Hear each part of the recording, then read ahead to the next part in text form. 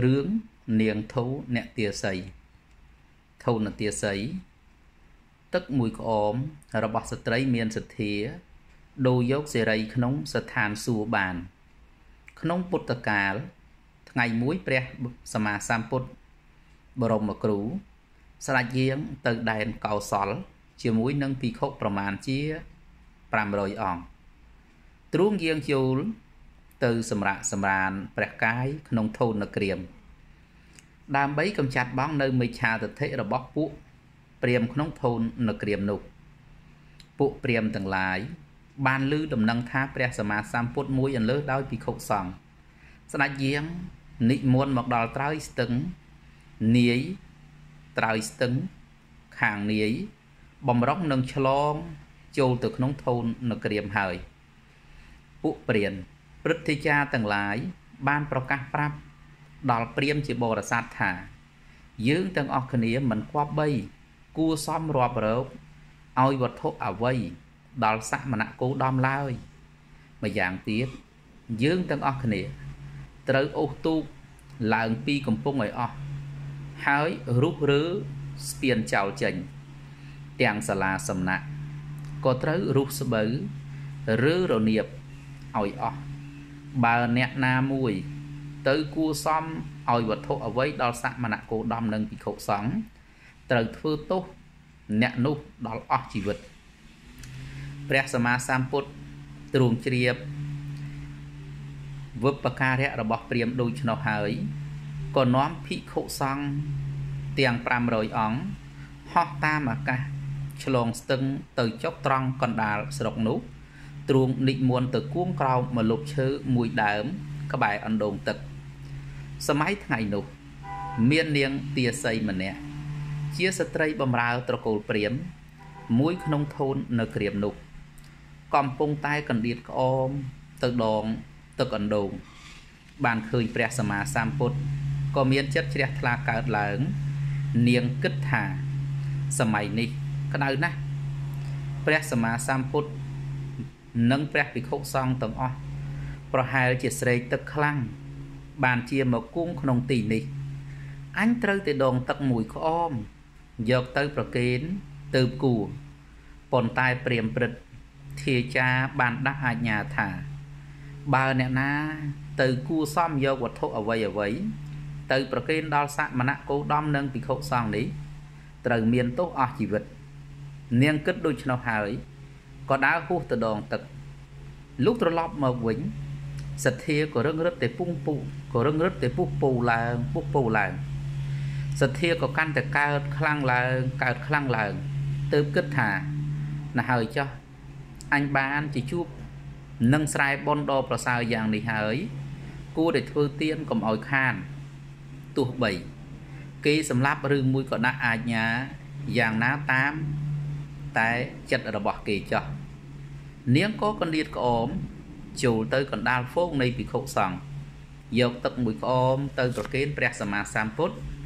ព្រះសម្មាសម្ពុទ្ធទ្រង់ទទួលដោយប្រហោះទាំងពីរ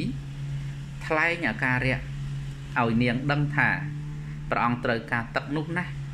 ទ្រង់ចាក់ទឹកនោះលុបប្រភ័ក្រហើយឆាន់ក្នុងទីចំពោះមុខរបស់នាងដោយអំណាចនៃឫទ្ធិរបស់ព្រះអង្គទឹកក្នុងក្អមនៅពេញដដែល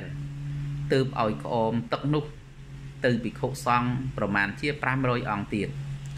ទើបក្អមក៏នៅតែទឹកក្អមក៏នៅតែពេញដដែលនាងធូនទាស័យបានឃើញហេតុចម្លែកអស្ចារ្យដូច្នោះហើយសេចក្តីជ្រះថ្លាក្នុងព្រះសម្មាសម្ពុទ្ធក៏កាន់តែចម្រើនឡើងជាស្ថាពរ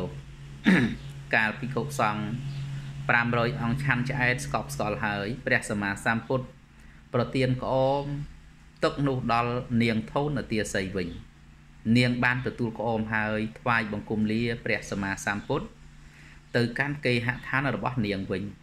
ជាលំដាប់ពួកព្រាហ្មណ៍ទាំងឡាយក៏ចាប់នាងវាយតប់បណ្ដើរយកទៅឲ្យព្រាហ្មណ៍ជាចវាយនាយទាំងឡាយ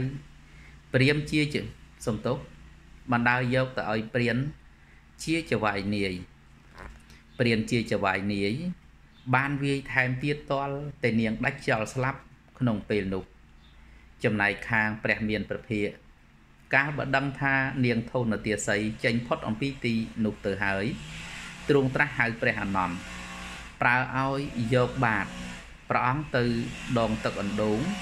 ព្រះអានន្ទមិនហ៊ានទៅដងព្រោះខ្លាចព្រានវាយសម្លាប់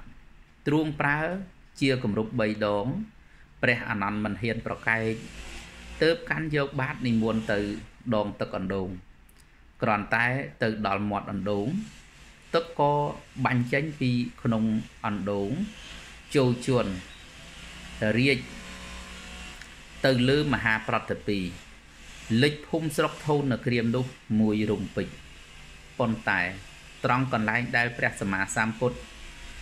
ព្រះអង្គប្រសង់គួងនោះឥតមានទឹកលិចឡើយ